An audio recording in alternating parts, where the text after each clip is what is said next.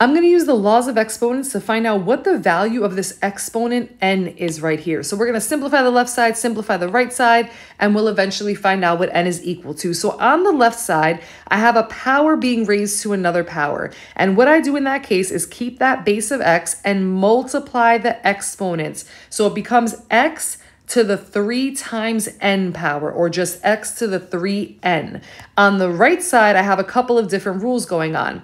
I have multiplication and I have the same base. And so in this case, I'm allowed to keep that base and add these exponents to give me x to the 14th power in the numerator. I'm going to bring down that denominator of x to the negative first power. And now I have a fraction bar, which of course indicates division. And when we're dividing with the same base, that means that we're going to subtract the exponents. So this right side is now going to turn into x to the 15th power.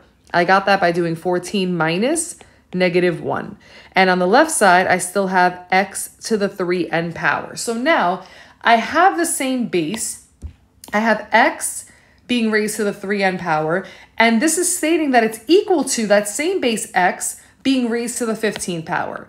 Well, if x to the 3n is equal to x to the 15th, then 3n must be equal to 15. So all I'm doing now is solving a one-step equation. Let's get that n by itself by dividing by 3 on both sides, which leaves me with the fact that n is equal to 5.